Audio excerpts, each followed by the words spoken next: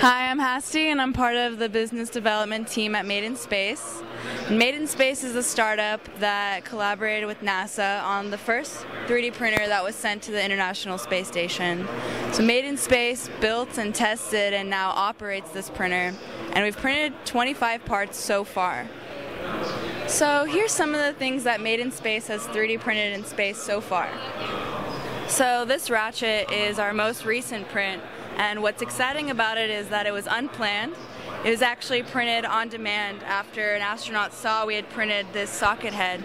We overheard him on the radio saying that he wishes he could test it out on a ratchet, and within a week one of our engineers had tested and qualified and then 3D printed this ratchet on the International Space Station, and it's functional, and it was printed as one print with moving components.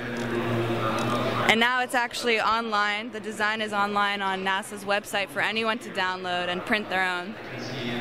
So our next printer, the additive manufacturing facility, will be a larger device, and it'll also be commercially available for anyone to use. And what's really exciting about it is that it will have dual extrusion and be able to do multiple materials.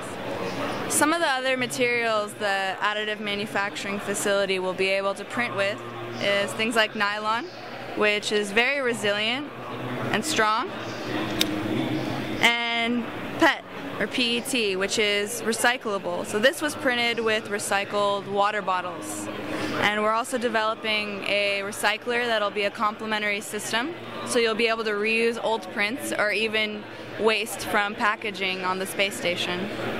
We've also modified our technology to be able to print with synthetic lunar regolith, which is simulated moon dirt. And with a binder, we're able to 3D print with this material. And if we try to build a colony on the moon or a base on Mars, we'll be able to utilize the resources we have there.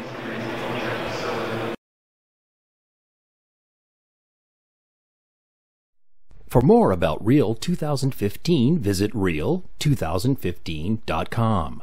And to learn everything about the world of reality computing from Autodesk, visit recap.autodesk.com.